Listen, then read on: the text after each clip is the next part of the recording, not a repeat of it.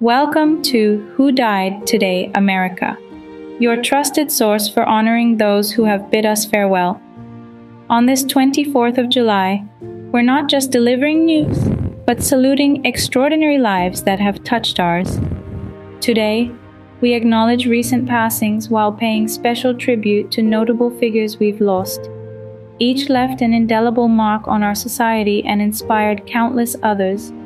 Join us as we remember their remarkable contributions, reflect on their impact, and celebrate the legacies they've woven into the fabric of our nation. In Who Died Today, America, their stories live on. Stay with us as we pay homage to these remarkable lives and their enduring influences. Number 13, Vince Hill, the revered English traditional pop singer and songwriter, has passed away at age 89 at his home in Henley-on-Thames on July 21st. Hill's career was marked by numerous hit songs, including his cover of Rodgers and Hammerstein's Edelweiss, which achieved the number 2 spot on the UK singles chart in 1967. Born on April 16, 1934, in Holbrooks, Coventry, Hill first tasted professional singing at 17 in a public house in Margate, Kent. The self-made artist juggled jobs as a baker, truck driver, and coal miner before fully committing to music. Hill's significant break came when he secured a position as the vocalist for the Band of the Royal Corps of Signals, leading to worldwide performances during his national service. Hill's impact on the music industry spanned decades with 25 studio albums and several soundtracks. He also hosted hit TV shows during the 1970s and 1980s, including They Sold a Million, Musical Time Machine, and his own chat show, Gas Street. However, Hill's influence went beyond his work in the entertainment industry. He served as a patron of the Macular Society, a UK charity for those affected by central vision loss, reflecting his own struggle with age-related macular degeneration since 2011. He leaves behind a vast legacy in music and television, along with numerous awards and recognitions. Hill's illustrious career in the entertainment industry and his commitment to charity work will continue to inspire and resonate for generations to come. His passing is indeed a significant loss to the world of music and philanthropy. Number 12, Ron Sexton, comedian and radio personality, known for his memorable characters on The Bob and Tom Show, died at the age of 52 on July 21st while on his stand-up comedy tour in Ohio. The news of his death was confirmed by his family and colleagues on July 22nd, with fans and fellow comedians expressing their condolences and sharing their fond memories of Sexton. Sexton's diverse comedic talents brought laughter to millions over the years. He was best known for his character Donnie Baker on The Bob and Tom Show, but also lent his voice to other unforgettable characters such as Kenny Tarmac and Floyd the Trucker. His knack for celebrity impersonations further showcased his versatile talent. Sexton's career on The Bob and Tom Show spanned over 2 decades, during which time he became a much-loved figure in the world of radio comedy. The show's co-host, Tom Griswold, described Sexton as a much-loved colleague and friend whose contributions to the show made many people happy. Fans have been paying tribute to Sexton online, with many expressing their sadness and shock at the news of his passing. Fellow comedians, including Theo Von and Chelsea Lynn, have also shared their condolences, describing Sexton as an absolute legend and one of the coolest dudes. As we mourn the loss of this gifted comedian, our thoughts go out to his family, his friends, and all those who found joy in his comedic talents. Number 11, Mike Ivey, a former American professional baseball player, passed away at the age of 70 in North Augusta, South Carolina, on July 21st. Known for his outstanding performance as a first baseman, Ivey had an impressive career spanning from 1971 to 1983, playing for renowned Major League Baseball teams, including the San Diego Padres, San Francisco Giants, Houston Astros, and Detroit Tigers. His skill set also extended to positions such as third baseman, left fielder, and designated hitter. Ivy's baseball career had an auspicious start when the San Diego Padres selected him as the first overall pick in the 1970 MLB draft, right out of Walker High School in Atlanta, Georgia, where he was recognized for his exceptional talent, hitting 21 home runs in 21 games. In his prime, Ivy was a key asset to the teams he represented. In 1978, he was traded to the San Francisco Giants, stepping into the significant role of first baseman following the retirement of the legendary Willie McCovey. He encountered setbacks due to an off-season accident and mental health challenges, but demonstrated resilience by continuing to play through the 1980 season. Off the field, Ivy was a hunting and fishing enthusiast, opening a pro shop in Snellville, Georgia, after his baseball career ended. His life reflects the journey of an athlete who demonstrated extraordinary skill, perseverance, and adaptability, making significant contributions to American baseball. Number 10, Anne Keil-Wyatt, a veteran Welsh Labour politician and passionate human rights advocate, died at her home in Cardiff on July 21st, aged 86. Over her illustrious political career, Keil-Wyatt served the Cynon Valley as Member of Parliament for an impressive 35 years, from 1984 to 2019, and was recognized as the first woman to sit for a Welsh Valleys constituency. Wyatt's political tenure was marked by her fervent dedication to human rights, particularly women's rights. During the Iraq War, she vocally opposed Saddam Hussein's regime and later served as a special envoy on human rights in Iraq. She was also a member of the Royal Commission on the National Health Service from 1976 to 1979, and she drew attention to poor nursing care following the death of her husband, Owen Roberts, in 2012.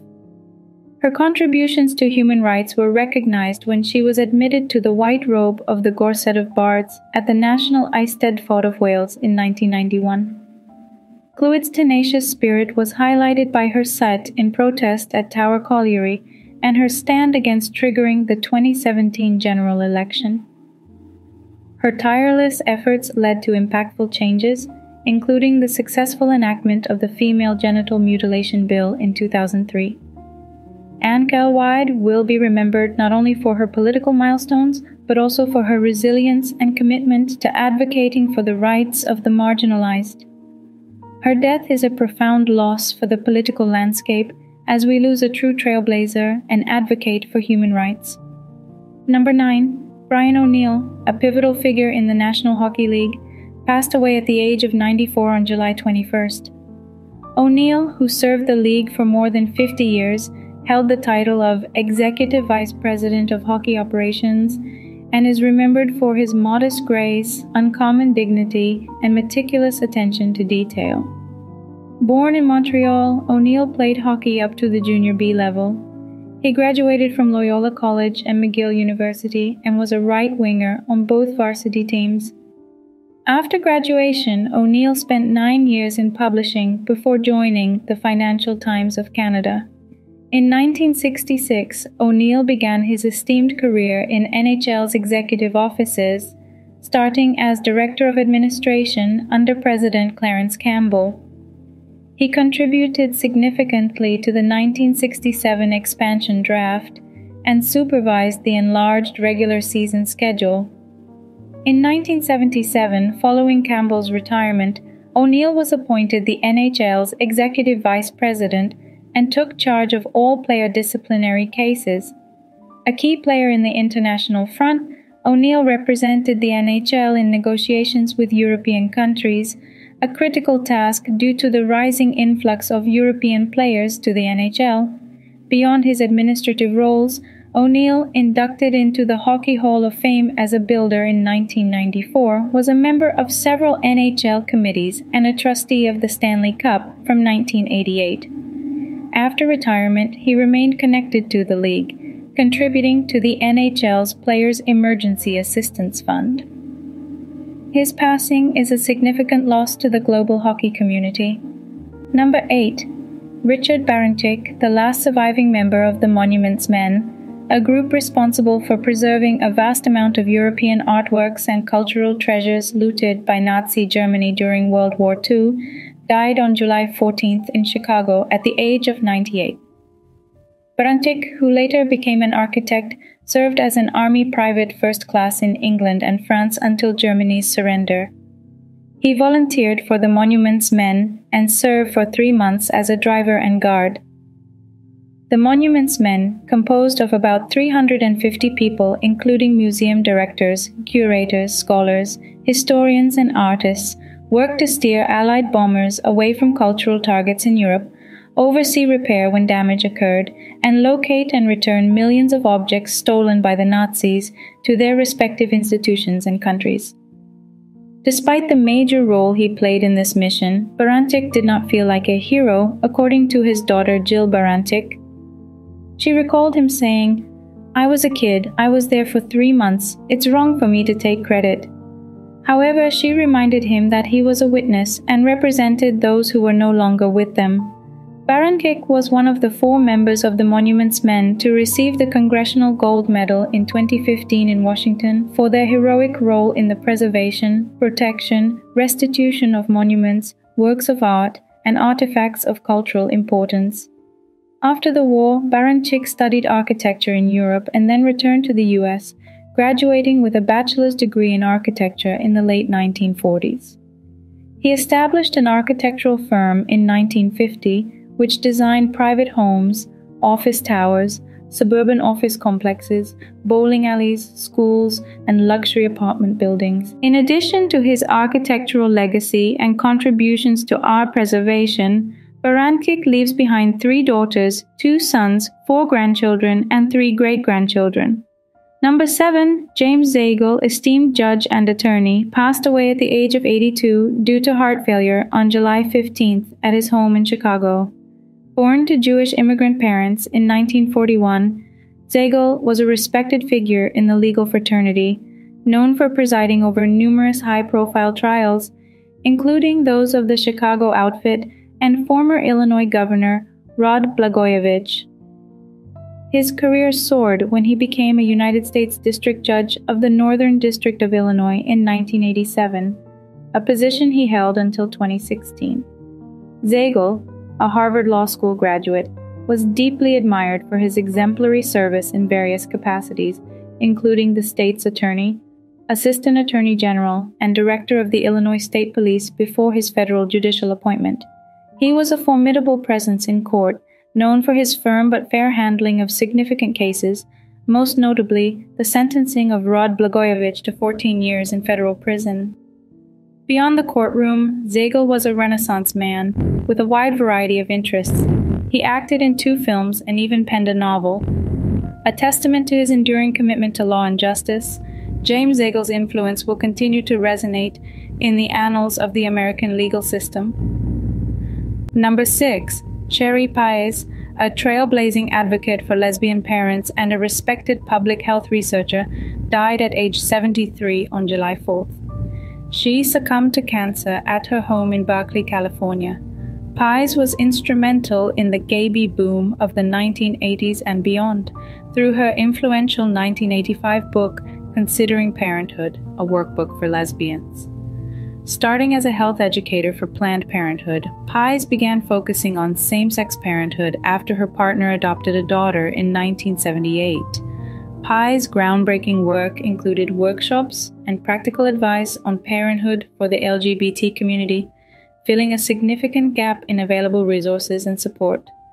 Her book, published by Spinsters Inc., served as a beacon of guidance for countless lesbian couples considering parenthood and later sparked many more similar publications.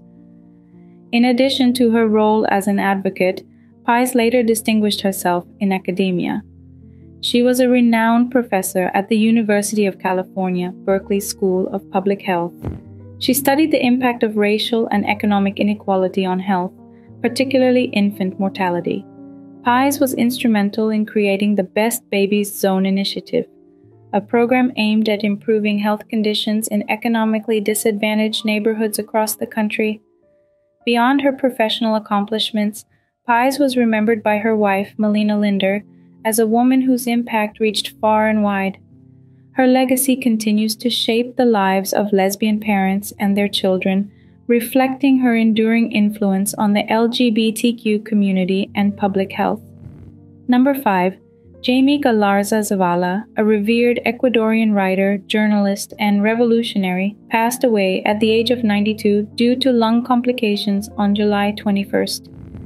Known for his passion for justice and dreams of societal change, Galarza Zavala served as the country's first Minister of the Environment in 1996, under the government of Abdallah Bucaram.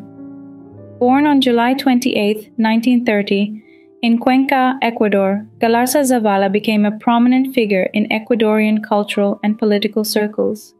His literary prowess and revolutionary spirit found expression in his more than 20 published books of poetry and non-fiction, including notable titles like El Yugo Feudal, El Festín del Petróleo, and Quienes Mataron a Roldos.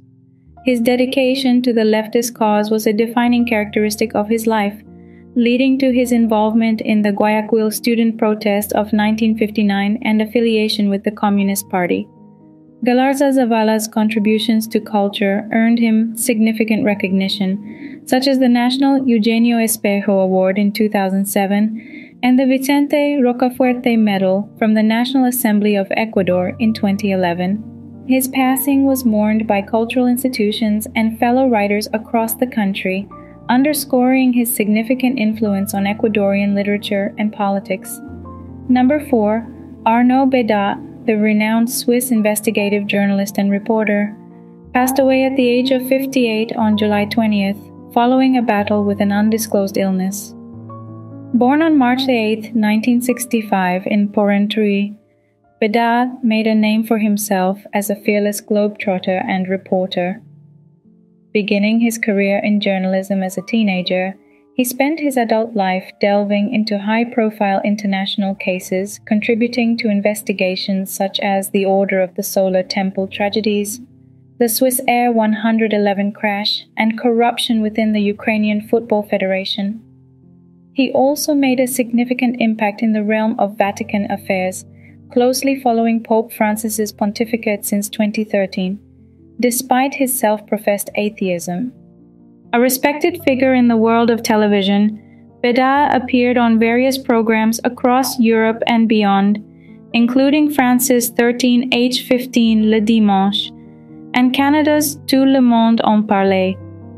His reporting earned him both recognition and controversy, leading to a court case in 2008 for disclosure of official secret documents, a charge he unsuccessfully fought in the European Court of Human Rights. His death was commemorated in Porrentruy's Saint-Pierre Church on July 24th, marking the end of a remarkable career that left a profound impact on global journalism. Bédat's dedication to unveiling truth and fostering international understanding will undoubtedly leave a lasting legacy. Number 3. Marcello Osler, legendary Italian cyclist, passed away on July 21st at the age of 77. Born in the Trentino region, Osler's illustrious career peaked in the golden years of professional cycling when he clinched a stage victory in the 1975 Giro d'Italia.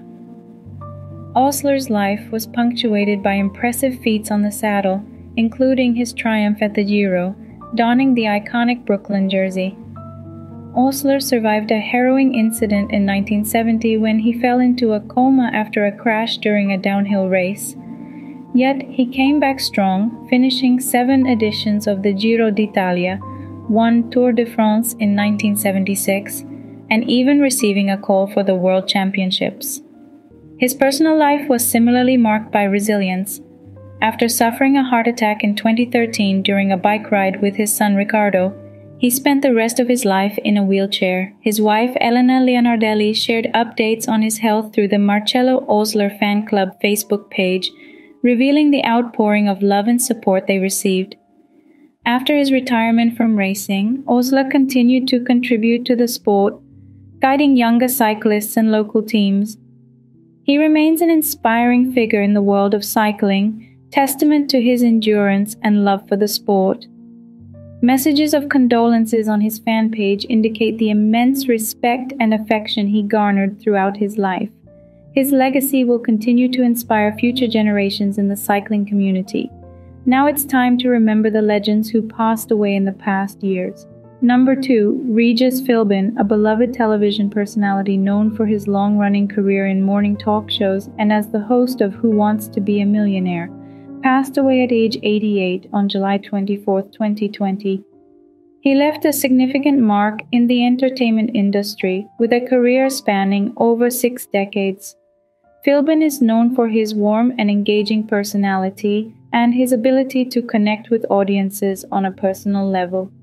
Philbin's television journey began by working various jobs at a Los Angeles TV station, eventually working his way up to on-air roles.